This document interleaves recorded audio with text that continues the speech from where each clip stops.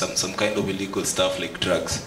And then there's this issue on there's this issue I was talking. This is an earlier question. I don't know who can answer it, but it's about the smart ports. The smart ports, for example, in Rotterdam and Confident ports. They are actually applying artificial intelligence for the operations in those ports. So the risk of people actually losing jobs in the future, and also the risk of smart ports also being very easy for them to be hacked and everything. So what can be done in this? Okay, let's also have the last question. Thanks a lot. This one I don't know whom to address to because it's cross-cutting. One, the issue where our government takes real cognizance of the challenges affecting even the clogging or having so many containers uncleared. It has done its part.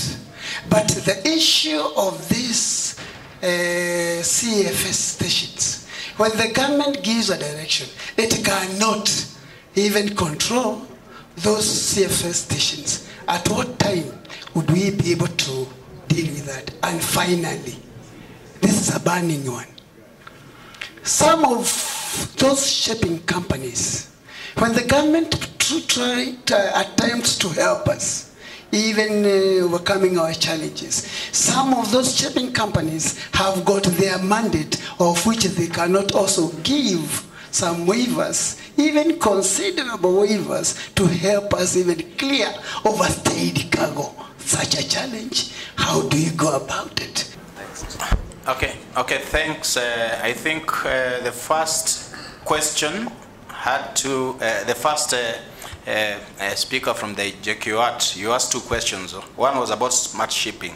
I think this session is about maritime safety, security, and regulatory reinforcement. So I'll direct that first question to Salama Fikira. Bwana Muturi, how are you? I hope you're successful as a student at JQAT. I'm delighted to hear you asking questions, but in reality, you've asked a very simple question to answer, actually. Kismayo is in Jubaland, in southern Somalia. Somalia is one of the most challenged countries in Africa at the moment. There are incredibly huge issues of compliance, of governance, of security, and of course, what we can do as a neighbor here in Kenya, because Somalia is our neighbor, and we want to be part. We want to ensure that a rich Somalia is a good Somalia. So what is good for the goose is good for the gander.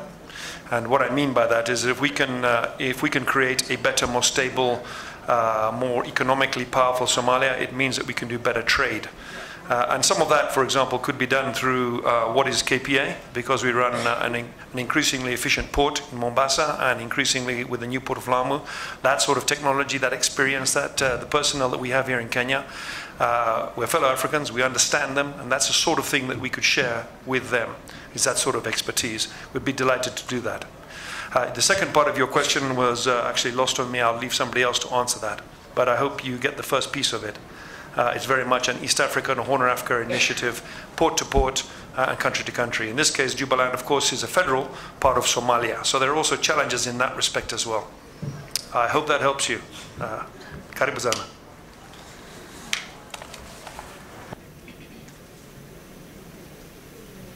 I think your question has not been answered, isn't it? It's more local based. I think that might be the answer. Maybe we'll give it in a different forum. Kindly bear with us. Okay, now just I would like to take this opportunity to thank the guest speakers and the panelists, and I would like now to hand over the moderator's role to Sobantu to conduct the last session. Thank you. Captain Paharo. Okay, can I invite as well Ms. Fumni, my sister, Folorunso. She's the Secretary General of the Ship Owners Association of Nigeria. Oh, Captain, welcome. Can we give you a round of applause, please? The third speaker will be Mr. Joshua Oigara. Is the Group Chief Executive of the Kenya Commercial Bank. Can I ask him to join us? Thank you. Can you give him a big round of applause as he comes? And in respect of panelists, can I ask for Captain Joran Nosvich? He is the General Manager at Abojeb, Philippines. Captain, welcome. Can I also ask for Mr. Hank Dong Bank, is Chief Executive Officer for Jue Shipping Company? Can I, yes, welcome, sir. And Dr. Takuku, can I request him to come back? Thank you very much for the chairman for the opportunity. Muhammad Fahmi, by the way, I'll be representing Captain Ahmad Jaafar for this particular session.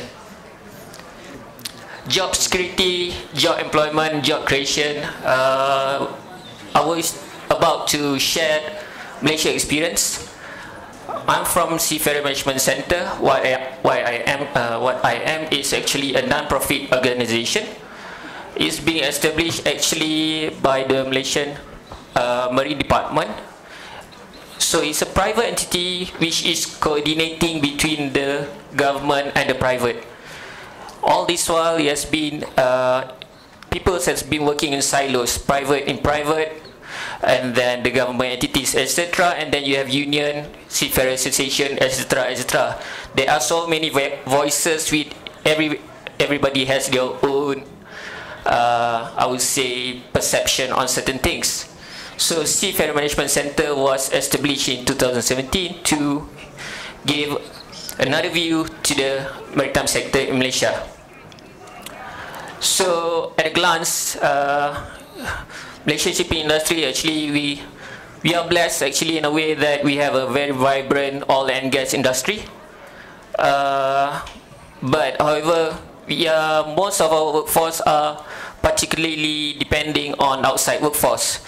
So what we did, the government did realize this and the importance of having job creation for the locals. So in 2017, a Malaysia Shipping Master Plan was concluded. It's working on 5 pillars. Seafarers is part of it. So Malaysian Seafarer Management Center was established to carry out this particular point. Okay, at that particular time, funding was an issue that nobody would like to give in and chip in the money. So the problem is usually the same. So what we did was, Malaysia did was, we introduced the EDU-COR, Certificate of Recognition. The purpose of this particular fund is actually to give back the education fund to the local Malaysian. Happy to say that 1 year after establishment, the education fund has been rose 100%. So this money will be used back to channel back to the education. Okay. Education. Everybody is actually looking at ISF BIMCO report. Every year, every 5 years, there will be a report on shortage. But actually, this particular shortage is usually at the officers level. And what will the industry react is, they will react to that particular report, and then all the maritime education training will start pump out the cadets. And then you have a cyclical period of oversupply and loss of demand. So what we did is we introduced the EDU-COR. The EDU-COR gave us a very important point at which we can identify the ranks that we are shortage of, so that this education fund can be fine-tuned to that particular rank instead of a whole bundle being just spread out. So in another way, we also recognize shipping companies which are more inclined to hire non-locals. So what we did is SMC did approach these particular companies, and then we get a dialogue, see what their long-term plan is, and see how the locals can be integrated. So that's what we did. And Seafarer Management Center is also looking at post-sea career development. Most of us, Asians particularly, they will sail 10 to 15 years, and then because of the nature of Asian, they will go back to their homeland. So a career development plan once they are ashore is very important. So this is how we kept the ball rolling. The new blood will come in. Will not say it's old blood. Those we experience will come in into the onshore market. So this will create a transfer of knowledge from sea to shore. So this is a sustainable thing in the long run. We're trying to do this in Malaysia. It's only been 1 year, but I will say I'm quite proud of what we have done. And recently, Minister of Transport of Malaysia have convened, we are reactivating our National Shipping Council. And the whole thing will be convened, okay, under one mentality. It's no more silos, no more the Marine Department think of itself, the industry of itself, of their own opinion, and then other stakeholders had their own opinion. So what we did is to synergize all these parties and see how it benefits all the others. So that's how we do it in Malaysia. So is it a blue ocean strategy? I would say it is sustainable. It's more towards SDGs, Sustainable Development Goals, of which providing works to the workforce. So this is what we're looking at the next 5 years. We are looking at how to cater our workforce into the IR4. Instead of relying on the ISF Binco, we are trying to move a step ahead in that we know that in future there will be autonomous vessel, etc., etc., etc. But I would say the time will not mature until the car itself is self-sufficient to drive by itself. Then Maritime is about 20 years lag between autonomous car. So we are looking at this particular area, and we are synergizing all the METs in Malaysia, stakeholders, to take a look into this, instead of everybody scrambling for the normal pie of the workforce. So this is what we are doing now. Okay then. I'll be more than happy to answer any question if you have later on at the end of the session. I'll pass it over to Chairman. Thank you. Big round of applause, and I'm sorry to be doing this to you. We really are pushed for time. Can I please ask for my sister, Ms. Fumni, to come through? You've got 5 minutes. Distinguished ladies and gentlemen, thank you. African Ship Owners Association is a group of Africans who own ships, whether flying an African flag or not. What do we aim to do? Increase our membership. No, don't worry about the slides, because I have 5 minutes. That's a presentation for 10 minutes. What do we intend to do? Increase our members and increase our participation in global maritime operations, increase our tonnage, increase our participation. I would not insult the intelligence of this gathering by going into definitions of cabotage. I need to emphasize here and now that the time for cabotage within Africa is here, right and now. I am not talking about fancy ideas, and I will not go into the WTO and what is the justification and whatever not. May I remind you that right now the African Union is driving with Afro-Exim Bank the African trade, free continental trade and whatever. What I see happening in the next couple of years, if it works, and we have nations who have signed up on it, that we will have more of African trade. Who carries them? Is it Maersk Line? Is it Panalpina? Is it CGM? We are advocating that the African ship owners are encouraged. Why? Simple reasons. The gentleman, just before I went upstairs, has established for us what Philippines earns in terms of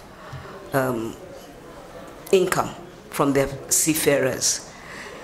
Look at the size of a ship, you know the numbers who are employed. Look at the rippling effects, the marine insurance, the KCB gets to finance it, the lawyers get to put the papers together. So many chains of value chains are added right there.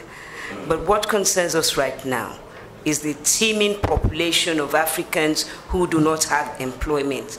We have youth who could be engaged in the maritime industry. I am not looking at Philippines. I am saying for us in Africa, how do we attack this restive youth? I come from a country where we have had a consultant work, and we found that some of the issues of piracy and things is a direct revolution against foreigners who these young boys and girls think they're exploiting the maritime industry. What do we stand to gain? Cabotage. We have an established cabotage regime in Africa. The African Maritime Transport Charter talks about it. If we need to find laws within Africa. The African Free Continental Trade Agreement talks about the trade within Africa to be carried by the ships. Therefore, I have no apologies in saying this is the time for it now. I am not here. In the 5 minutes that we have the legal framework, we have definition of who participates, we have so many political issues to still sort out. But what I think we're doing right now is to initiate some talk. Let's look at it. You are generating cargo. You're proposing to generate cargo, intra-African cargo. Encourage us to trade within ourselves. I am asking you to look at the next step, which is who is carrying that cargo. I will go straight, immediate results for the cabotage would have. There would be a demand for ships. We cannot purchase new build, ask them to go build new ships. We're still going to be looking at partnerships with those who have already and who are already in the trade in Africa, but there will be a demand for ships. Ships bring along with it, and those of us who are here who have worked with, you know what business the ship brings along with it. I am more, as an association, we're concerned with short sea trade right now. We're not talking about the container lines and whatever, just not now. The short sea trade that we would go and train some of our cadets and have training berths. Nobody outside there, nobody, and I stand to be corrected, would give an African cadet priority over his own cadets. Training berths, income revenue, seafarers, employment on board, on shore, around the ports and everywhere. The insurance get to benefit, the banks get to benefit, the maritime administrations get to benefit, and so many of us get to benefit. Distinguished ladies and gentlemen, I am saying to you, if Ethiopia enforced cabotage and the growth in ship ownership, it should say to us that this is a time for it, for us to enforce a continental cabotage made up of national cabotage. On behalf of the African Ship Owners Association, I wish to extend a sincere appreciation to the President of Kenya on the revival of the Kenya National Shipping Line. It is a start. It could be perfected. We're looking at partnerships between Kenya's shipping line and other African shipping lines.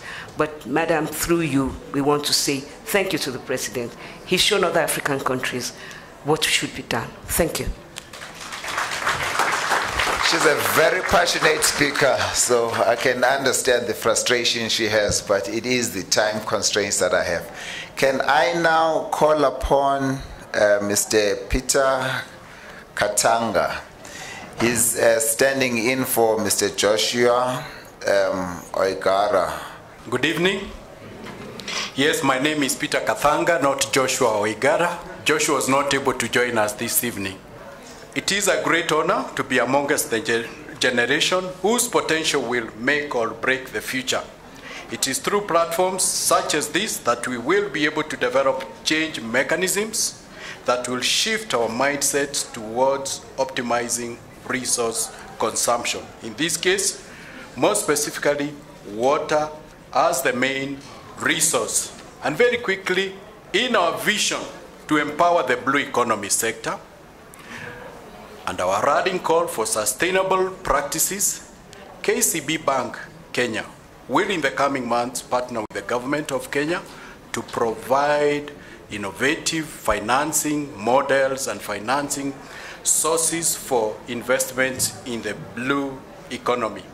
We believe that innovation is key to survival in an ending dynamic environment. In order to ensure proper sustainable development towards this upcoming sector, it is important for the private sector and especially financial institutions to merge in harmony and create financial block focused on innovation and capacity building. What do I say about this particular topic? One, as I was going through my notes, I realized that KCB is not only the largest bank in East Africa. The bank began in 1896 in Mombasa as a result of the blue economy. I don't know whether Nancy then it existed. So we began at the port in Mombasa. So, and looking at it, what have we been able to do? One, in